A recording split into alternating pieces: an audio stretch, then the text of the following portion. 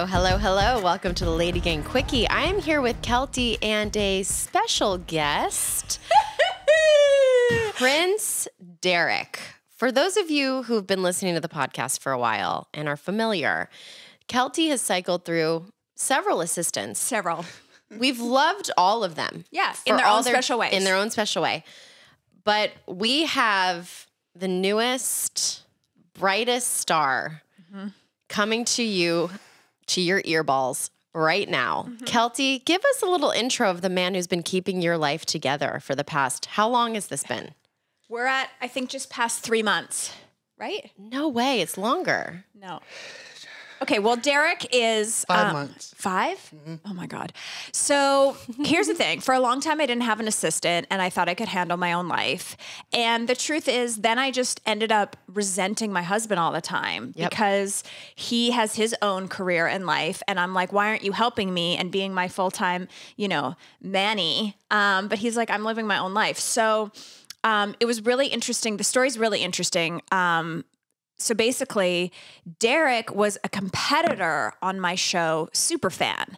And so we'll talk about that first. So Derek, when did you sign up for Superfan?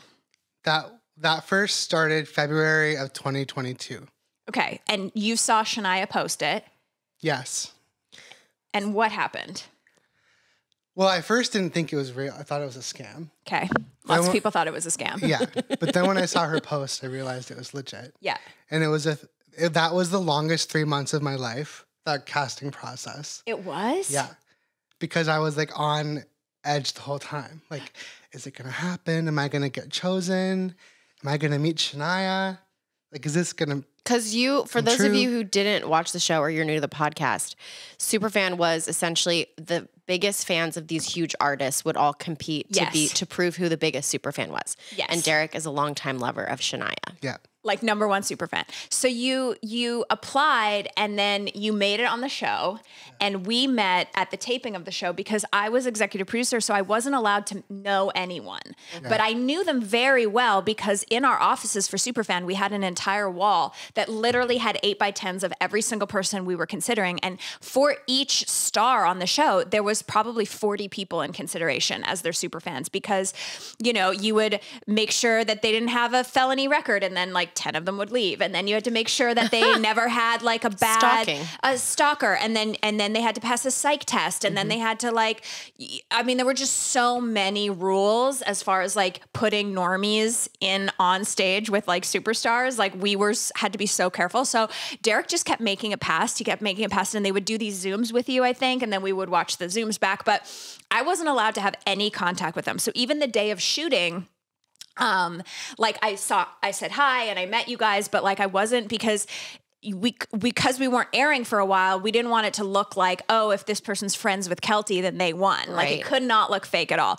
But what was crazy is that the show got pushed for so many months, and all of the fans thought that they were talking to Chelsea on my assistant email because I would send out updates about the show from my assistant email to all the list of people being like, hey guys, Keltie's not allowed to talk to you, but she wants you to know that you have an air date, blah, blah, blah, blah. But it was me the whole time because I didn't have an assistant at the time. Of course. So, which is so funny because this whole time you thought you were talking to Chelsea, but you were actually talking to me. Yeah. So long story short, I want to get into more Derek, but long story short, I'm looking for an assistant, and I put up an online thing like online Indeed being like, okay, here's everything I want. And I was like, it's high and low. You're going to be doing this great stuff and then this terrible stuff. And anyway, I got all of these people really wanted this job, which is amazing. And I interviewed like 15 people, and I was being very thorough because I was like, you know what? If I invite someone into my life this time, I want it to be like, perfect. I want them to last. I want it to be perfect. I want it to be the right match. Like I'm just at a point in my life where no bullshit.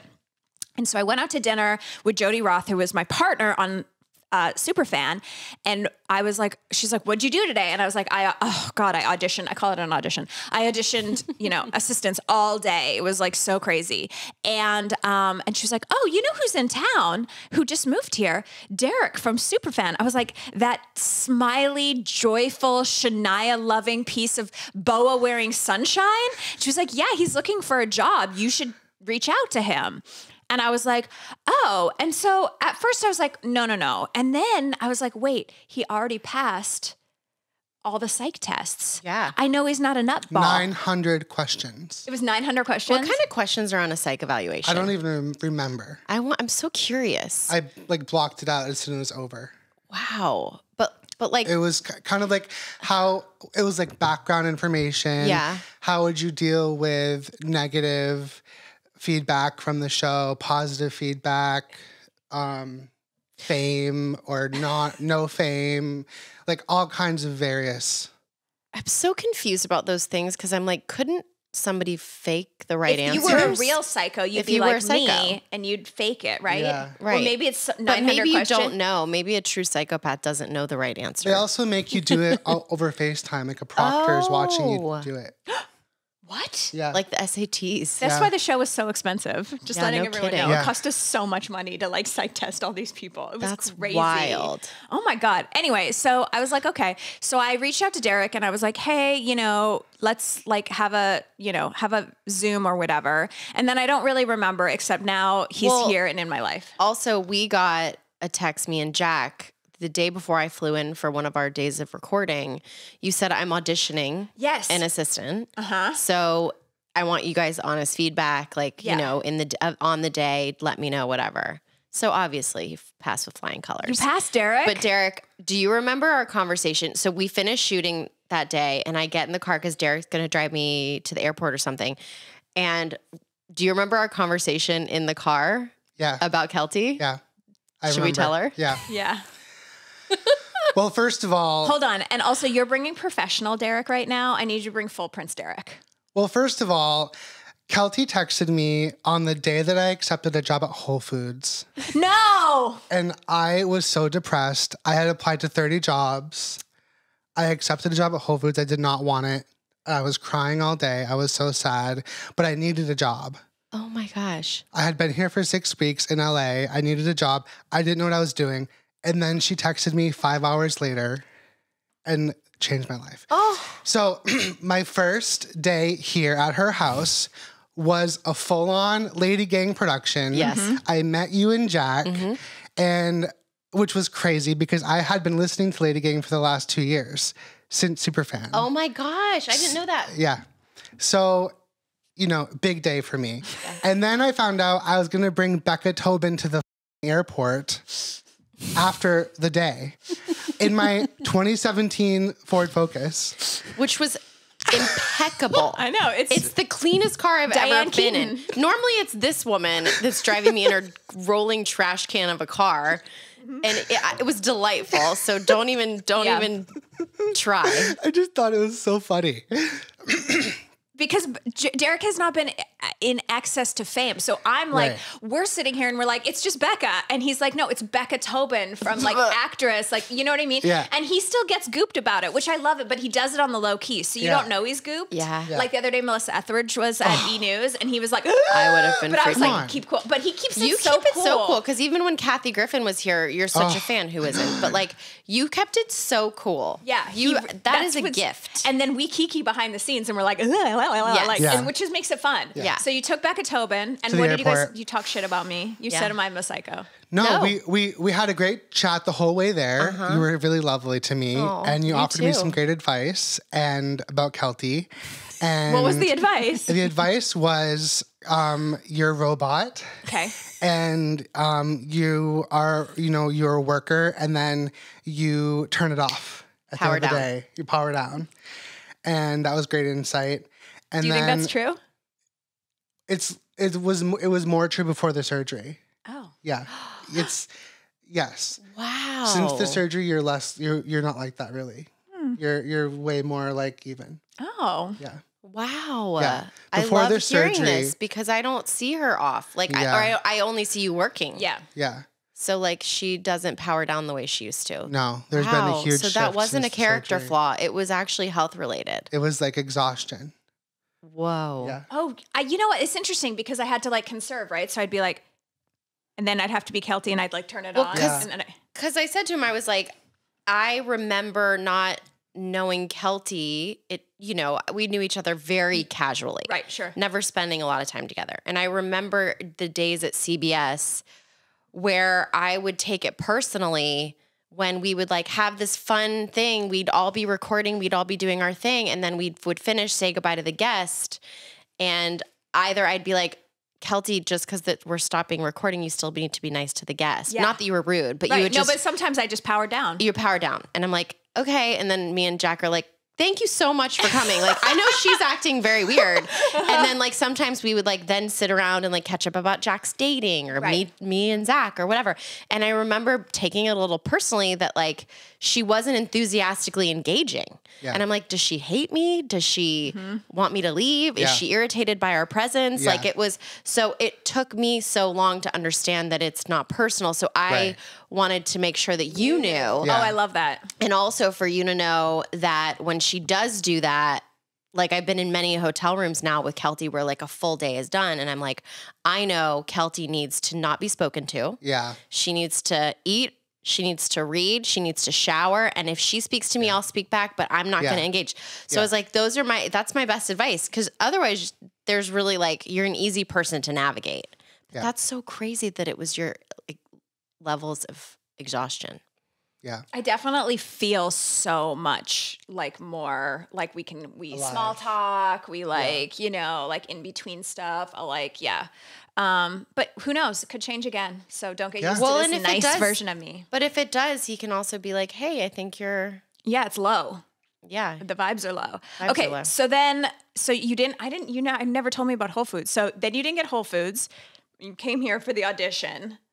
And then can we discuss prior to Superfan? Because I learned about Derek in the car ride that you're from Maine. From Maine. He is Noah Khan. He is stick season. What were you doing in Maine? You were celebrity adjacent at that point. Yes, I was working for Patrick Dempsey's nonprofit, the Dempsey Center. That was my last job before I moved to LA. Wonderful organization.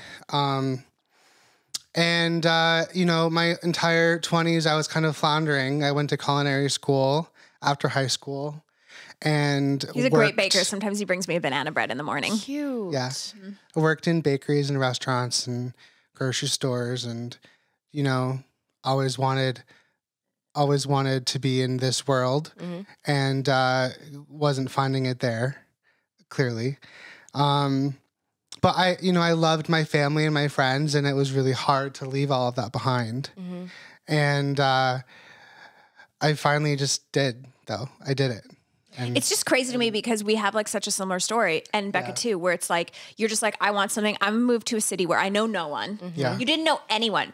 Derek's first friend was a producer on an Red Carpet Live because he had no friends. He was working for me, and Maddie was like, Maddie is like also a WeHo gay here in Hollywood, and he was like, come to my drag thing on Monday nights and like whatever. And I was like, listen, you got to go. Like you got to meet the people. And now you have a roommate friend, and like now you have kind of a circle, which is like so awesome. But it's like he literally knew no one. Yeah, like who does that? That's so brave. Like, I think about all of our LadyGang girls and all the people in the world. They're like, I want to make a life change. And you're so afraid to take the leap, you know, and to do that thing that's going to change your life. And it was so interesting because when I had surgery, Derek went home for a week or so to see his family because I was like, my mom's coming. Like, I'm not going to need you.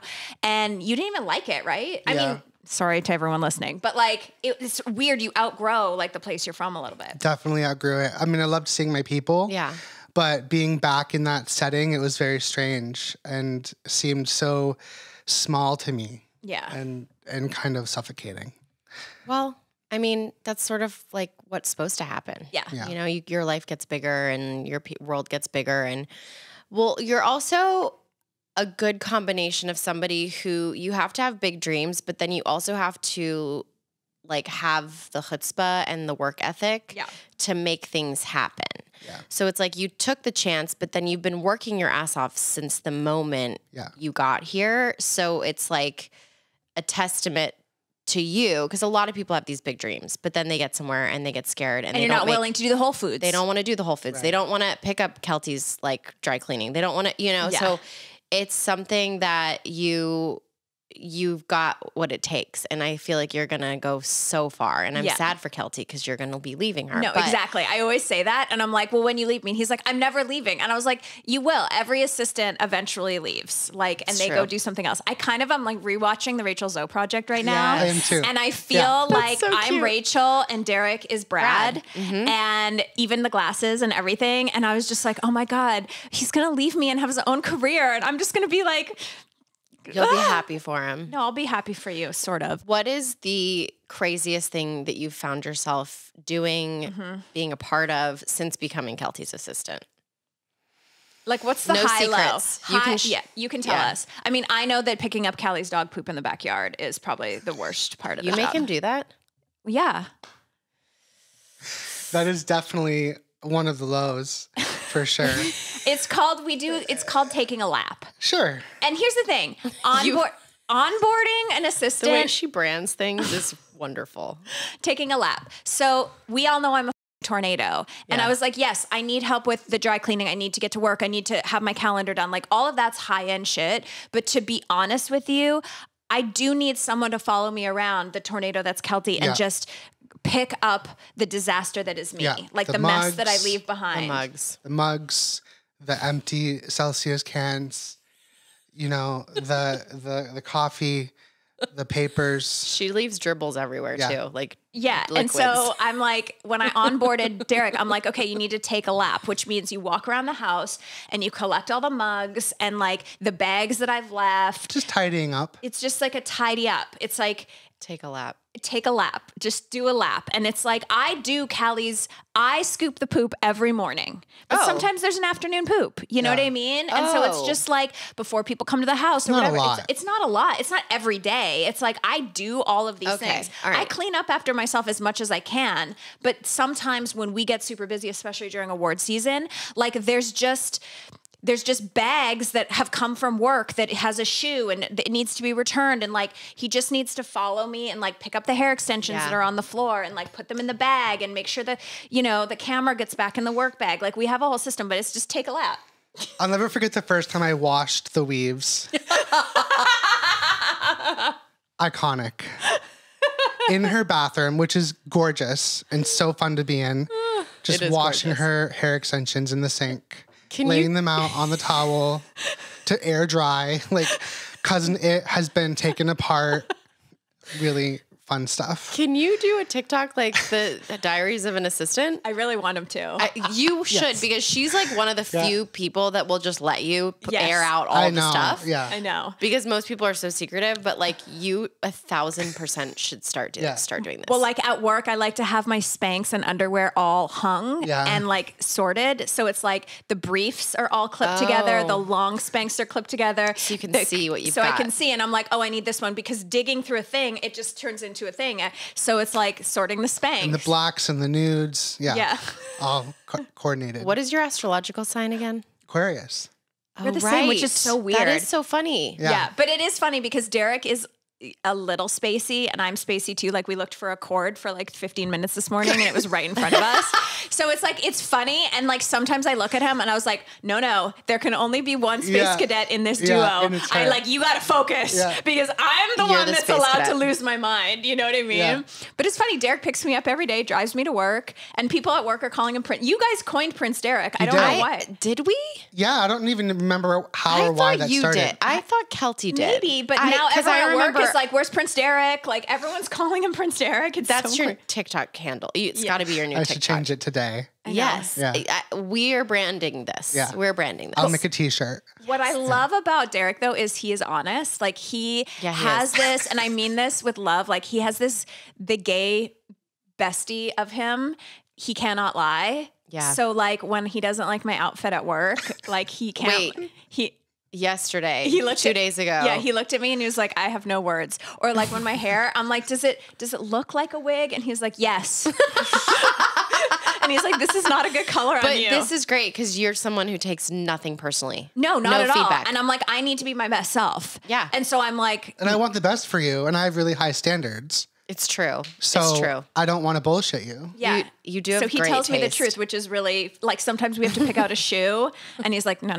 Like he's like, you know, it's great. It's kind of great because you want someone like, listen, you know, you're on the payroll. So like you have to be nice to me and do shit like no matter what. But you also want someone that's like not afraid of you completely. Like I only want you to be 90% afraid. Because the first day, remember, I was like, don't be too nice to him because I'm testing him out. Yeah. I got to see how you are under pressure. And then I said that to everyone at E for like the first month. They'd be like, you know, because Derek would like, now he'll like come in, bring me tea, kiki with everyone. Like we'll work sometimes when I'm in glam. But at first I was like, no, don't let him in here. Don't be nice to him. Don't talk to him when he comes in. I used to be so afraid of going into that room. Yeah, because I really wanted to like, I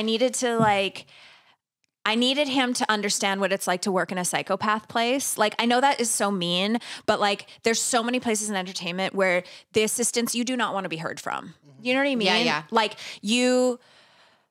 like not every set is as warm and cozy as the E set. Like, and so we go on different things, right? We do the E live, we do this. And so it's like, not every set is going to want the assistant to come in and be Prince Derek and fabulous and like rule the room, you know? So I really needed to teach him, like when I was onboarding him, like where we're silly and where we're not silly. And so now he's like friends with everyone and it's great. But I also wanted him to be a little scared of me because I know that sounds so douchey, but it's like I've had assistants before where I was too nice to them right at the start and then they were just lazy. Well, it's not nice it's and weird. not nice. It's not nice and it's that your boundaries were not firm in the beginning. So it's like it's you when you're working like that, it's a really tricky relationship to navigate because it is so personal. You get personal so close. assistant. Yeah. You get so close. Real close. But then it's very close. And sometimes too close. But then there still has to be a healthy foundation where there is the power dynamic that is recognized. Yeah. And it is very, very hard to do without being like a callous bitch. Yeah. But also being able to say, this is how it's going to work. And you're going to have to just but it's also just being a good personal assistant it's so hard. It is a very hard job. Difficult. It's a tightrope walk. And usually the best ones are the ones that are aware of all their surroundings at all times.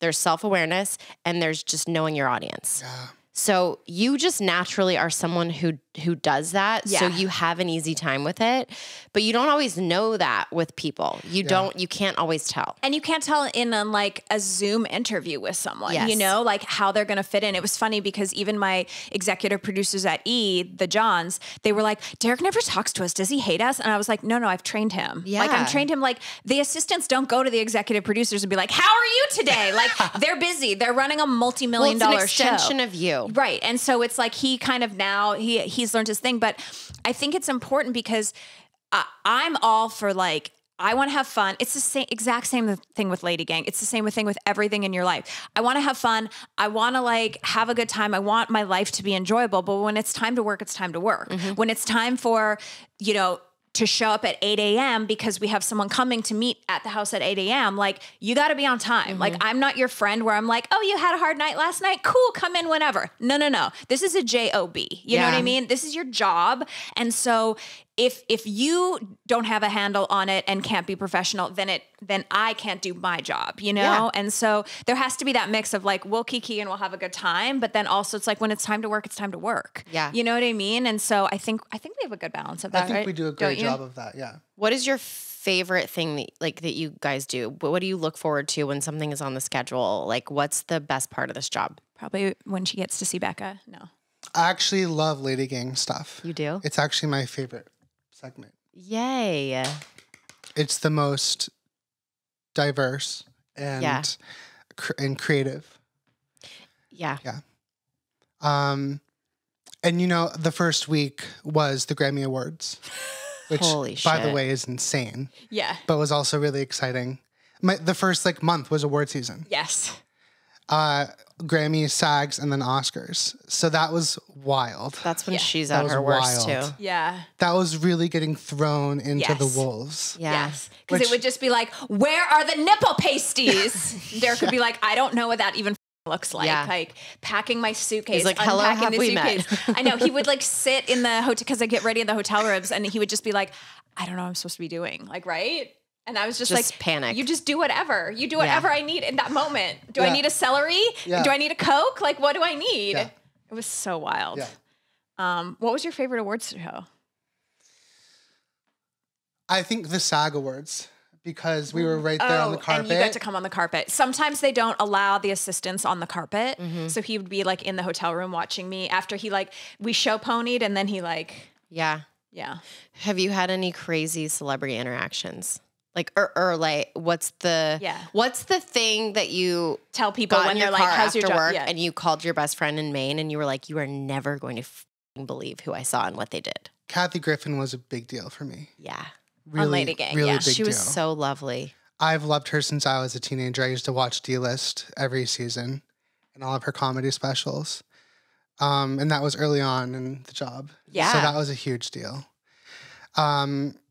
Steven Sanchez was really fun the other week. We played one of his songs and just danced in front of him in the hallway at the Slow dance. in the dressing room. Cute. Mine, I will never fall in love. And we did it like a, you know. That was really funny. Yeah, that was really funny.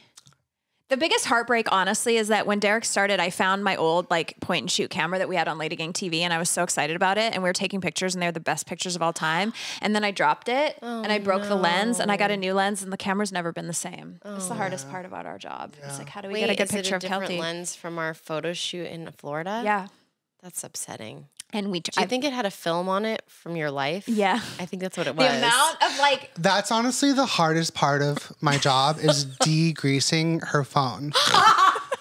Like keeping the camera lenses clean. All three of them. Like the amount of TikToks, the Meghan Trainor TikTok that I took was like cloudy because I accidentally forgot to like degrease all of the It's on your hands all the time. I don't know. No one else It's body that makeup. It's body makeup. Is no one else that You're always like head to toe in makeup. It's lotions, it's potions, it's body makeup, it's yeah. Have you seen her nude a million times? No, we had our first A nude. few times, not a lot. Yeah, I try to be, that's the one thing I try to be respectful of because I have only had female assistants. Right. This is my first male assistant. And normally I would walk around naked all the time. And then Chris is like, you know, you can't do that. Someone will come back and blah, That's blah. true. But I was like, I feel like I explained very clearly when I hire people, like part of my job is getting dressed 47 times a day. Yeah. So like, Yeah. you're going to be, and like, if you're uncool with that, Turn around. like Face a wall. this is not the job for you. And also like, you know, I make people sign an NDA, like, you know, all that stuff. But I'm like, someone may come back and try to sue me and be like, I don't know. Like She put her vagina in my face. I mean, I wouldn't do that. Haven't we heard like crazy stories about people having to like, I know, but I'm saying like even if you're just like bending over getting Right. Spanx on, No. someone could interpret that and exactly. really have And a so I'm field like, day. you're not the, I just, it's Don't a get risk. any ideas, It's a Prince risk Derek. I I would take. never. It's a risk I take. Like, you know, I mean, honestly, it's not that spectacular when I'm naked. So I don't think it's anything to like write home with. But like, sometimes I forget that Derek's Prince Derek and then I'll open the door and be like, can you hang this up? And I know that I like am. Yeah, it's fine. She does apologize a lot. I'm like, it's okay. Yeah. It's like fine. I body. don't Yeah. care. It's the one, like I feel like that's the one area where actually I'm not a robot. You're like aware. I'm aware that Yeah, I don't want she's people aware. to feel uncomfortable because I'm so comfortable being naked Yeah. because I was a showgirl. Yeah. I'm like, literally we do fittings and I'm just like, I don't want to go to the room, No. put the thing on, come back out. Like No. that is so bleh to me. It's like, no. Anyway, Showgirl. Prince Derek, what is your great, do you have a great Keltie story? Like when people are like, what's it like working for Keltie? Do you have like one, I mean, no pressure, but like, you know. Or is there something you feel like on the podcast we haven't discussed or uncovered or like Yeah. told the audience something Yeah. they wouldn't know about Keltie? I mean, we're such an open book. Yeah. Well, I think one thing that people aren't aware of as much is how nice Keltie is to people. Yeah. Yeah. You are like, you're really, really generous to people, quietly. And she's a helper. She helps people out a lot. Like you're really strong proponent of women and other people in the business. And you always try to help people, you know, where you can and bring other people up. And people don't talk about that enough. You're right. You know? We certainly don't talk about it enough because we like to keep the facade that she's a psychopath. It doesn't help us very much because we can't have 3 kind people. No, you know? exactly. You're right. And I'm glad you said that because it is very true. Yeah. I mean, you do a lot to help other people. You're not somebody who, even when you're climbing the mountain, you're not like pushing other people out of the way. No. It's wild. I do. I'm like, get out of my way. Yeah. I'll kill you. I mean, I'm more that now, but I try to like, you know, it's my rule. Like I said to Derek, once this busy season is over, which I know I've said every month for like the last 5 months, but I'm like, once this busy season, I'm saying no to everything because he gets all my invites to things, but then I just feel like, oh my God, I need to show up for you. And then I am so overwhelmed. So like, please, we're not saying yes to anything except the thing on Tuesday. We're saying yes to that. And then after that, what's never on Tuesday? Again. I'm going to like a dinner for my friend's brand. Oh. Anyway, it's going to be great. Okay. Derek, so happy you're here. How was your first podcast? It was incredible. Thank you both so much. I love you both. We love you, Prince Derek. This was so fun. Thank you to the LadyGangers for your support and your love. They love you. They were really going for you on Facebook. I appreciate you so much. I can't wait to see you on tour this year. Yes, you'll be there. Okay, we weren't here for a long time, but we were here for a Prince Derek time. Ooh, ooh.